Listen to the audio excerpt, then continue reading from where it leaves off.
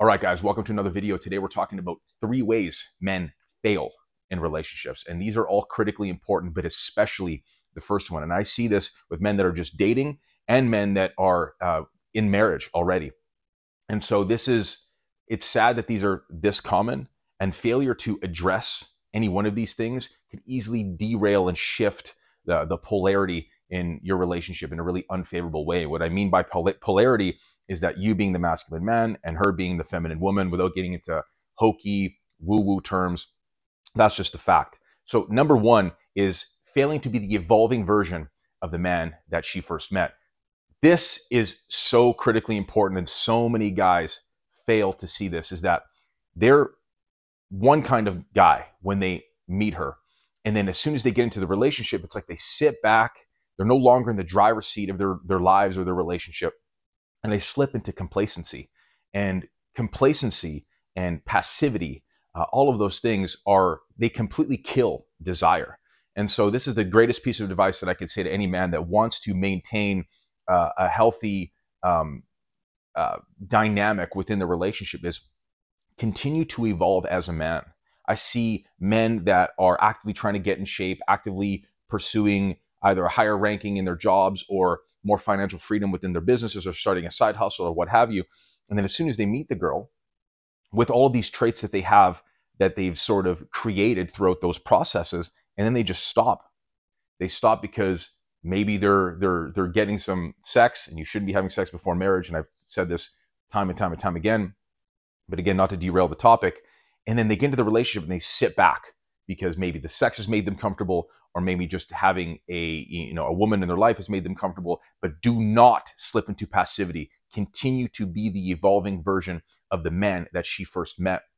And a lot of the problems that men face in relationships will be taken care of by virtue of being this man. And so if you are, getting yourself into shape, or already are in shape, you're eating well, you're pursuing just a higher level of focus and a higher level of mastery in your life with whatever you have going on, whether you're in your business or in your job, or any hobbies that you have, your social circle, what have you, do not slip. Maintain these things, because these are the very same things that she came to be attracted to you for. When you slip into complacency, it's almost like you're insulting the woman by, you fed her a bit of a lie. It's like, here's this caricature of this man that I met, and as soon as he met me, all of a sudden he's soft. What happens when times get hard? What happens when we hit a bump in the road? What happens when things go sideways? Are you going to be prepared to lead and handle and steering the ship? Or are you going to kind of look over at her and say, I don't really know what to do now, because you've allowed yourself to slip? Become the evolving version of the man that she first met. And a lot of the problems that most men face in relationships, you will never have to face, because you're continuing to sharpen that sword of mastery. You're continuing to, improve upon your fitness, all of these things that she already was attracted to you for. And so by, selling her a false bill of goods, you are insulting her and wasting her time. And what are you even doing, bro? If that is, what happens to you when you get into a relationship. The fundamentals of your life are flawed.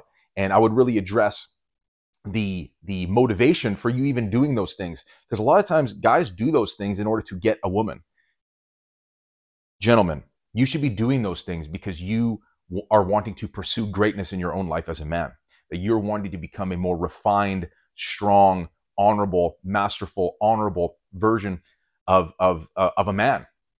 Especially in a world that is so devoid of this type of masculinity, it would really behoove you to continue to pursue those things with fervor and with vigor. And again, a lot of the poor dynamics men get into with relationships will more or less be solved by taking care of this huge issue. Be the evolving version of the man that she first met, and you'll have little problems.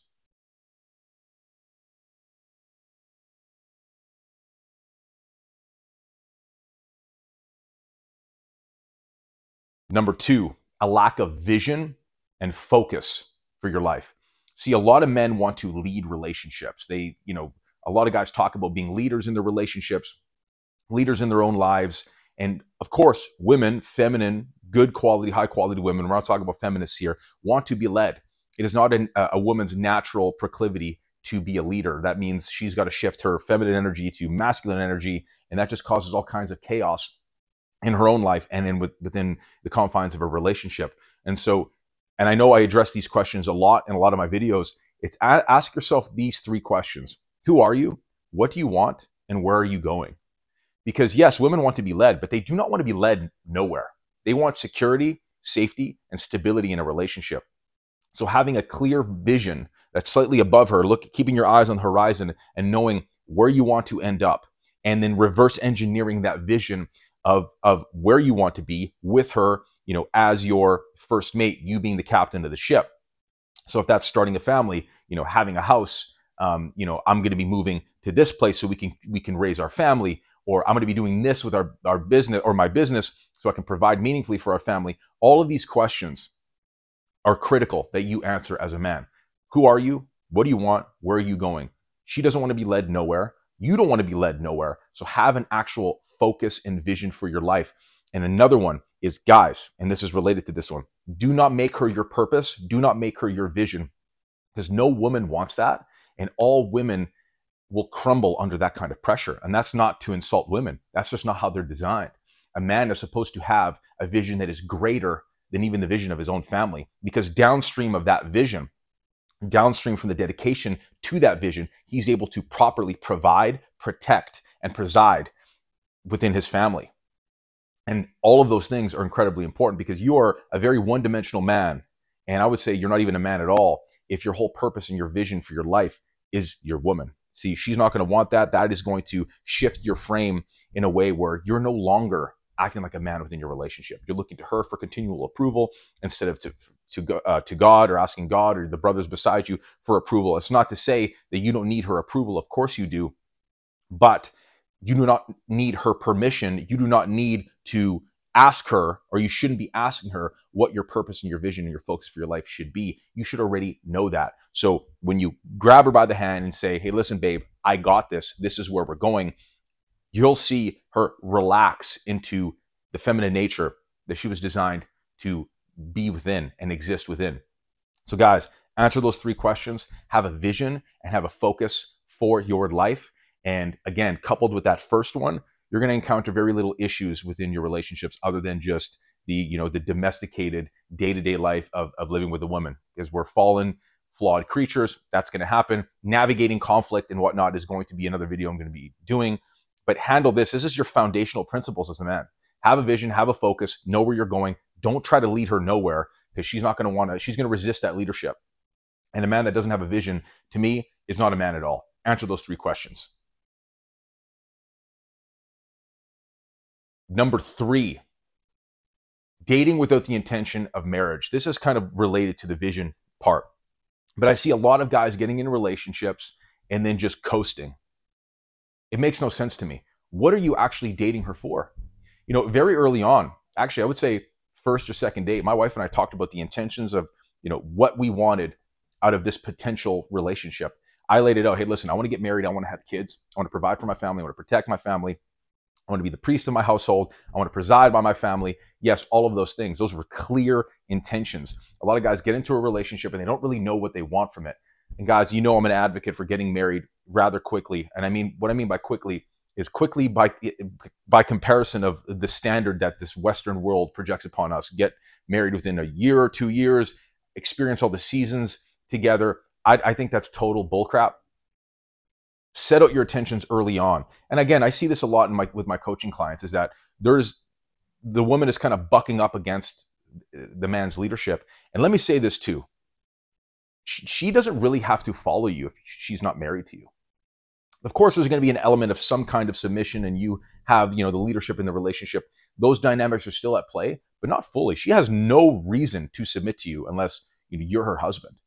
So, and guys, listen, calling her your girlfriend past, let's say a year at the very most, is juvenile, immature, and silly. How many guys that I know that are, 25 plus, 30 plus, 40 plus, that still have girlfriends? What are you, a little boy? You're still in high school. You have this little girlfriend that you kiss and you touch once in a while. Stop doing that stuff.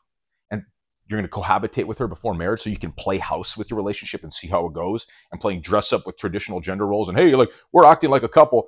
Listen, until you guys are married, you guys are not a true couple.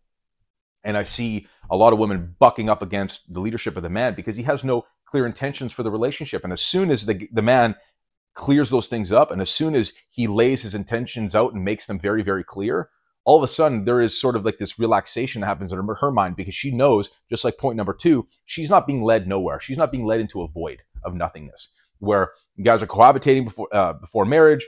You guys are boyfriend, girlfriend, and there's really no end result there. So make it clear early on. Within the first 3 dates, I would say that would be the guideline that I would follow. I did it on date number 1 because the chemistry between my wife and I was so strong, and we already had rapport. We were talking a lot prior. But if it's like the first date, maybe that's not the place. But by date number 3, lay it out. And if she's like off put and she's scared by it, she probably doesn't see that future with you, or she's just not that type of woman. And that's okay. Move on. And this is going to weed out the serious women from the not so serious women, guys. It's a very strong vetting tool, right? And don't have sex with her before marriage so you can see her for who she is, and then also lay out your intentions. And you'll either see, her light up and say, wow, okay, this guy actually has intentions for dating me. We're not going to just end up nowhere. And, she's going to know that you're taking it seriously by not having sex with her before marriage. Because a lot of guys slip into complacency because they're getting the spoils of what should only exist within marriage, but they're getting it in this really casual relationship. And that's where a lot of guys fail. And ladies, just a quick tip for you too. Mentioning that you're not going to have sex with them before marriage is going to weed out the men from the boys. Straight up. Any man that's worth his salt, any man that's honorable, any man that is strong and confident and has clear vision, that respects you and honors the future, and he honors you as his future spouse, will not want to get you in the bedroom prematurely. That's an absolute fact. You say this early on, you know what? 90% of guys might fall by the wayside, but that's okay, because you do not want a grown boy leading you in your relationship. You want a grown man, and a grown man is able to wait for when you guys are married. Period. End of story. And so this video is a little bit on the shorter side because it's 3 pretty concise points. Okay. Number 1, and that is, be the evolving version of the man that she first fell in love with or first met. Number 2, have a clear vision and focus for your life. And number 3, date with intention. Within 3 dates, lay it on the line. Get married to her prior to 1 year. And another pro tip, do not cohabitate before marriage. Stay separate until at least you're 3 to 6 months away from getting married. The statistics support this. I've seen a lot of couples that have gone on to have flourishing relationships that did this. I did this as well. My wife and I moved in when we were like 2 or 3 months away from getting married. We were already engaged. Don't elongate this engagement process. Kick the can down the road to have this elaborate wedding party. Keep that money in your pockets. Have a small thing with friends and family. Get married. Do the thing. Move on to that next chapter of your life where you can truly grow in your maturity as a man, and then she can actually really nurture your home, make that house into a home, and really nurture and raise up your family, because that's what we need to be doing. Okay, men need to be more virtuous, and if we can make men more virtuous within their own households and allow them to take the reins of the relationship the way that God intended us to do, then all of this degenerate stuff we see around us would not be occurring. So take these three things, guys, apply it, watch your relationship succeed, watch you finally be able to vet a partner to the point where there's clarity that it would potentially work. And I say potentially because we're just flawed humans, and it's always a risk getting into a marriage, even with somebody that's high quality, somebody that you vetted. But remember, men do hard things, and that means putting our backs up against risk for the sake of our future families. So that's all I want to say about that. God bless you guys. Don't forget to like, comment, subscribe. I know this channel is small for now, but I really enjoy putting out these videos. So that's all I got to say.